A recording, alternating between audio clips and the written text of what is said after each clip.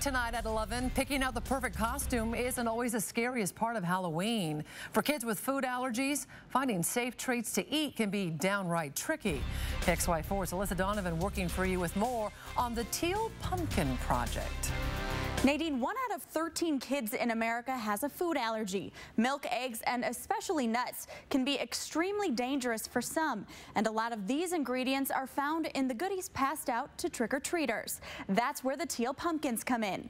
Instead of having kids left out of the fun, lots of people are passing out safe treats like stickers, crayons, or glow sticks, placing a Teal Pumpkin on their porch to let trick-or-treaters know their treats are allergy-free. The Food Allergy Research and Education Organization started the project last year, and more than 100,000 households participated. Here are 4 things to know about participating in the Teal Pumpkin project.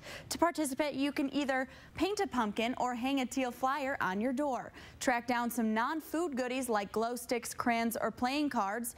You can also pass out flyers to your neighbors to spread the word. And finally, add your house to the Teal Pumpkin tracker map so families with food allergy concerns know that your house has safe treats. To add your house to the tracker map, just go to our website and click on this story. We've attached a link for you there. I'm Alyssa Donovan, KXLY4 News.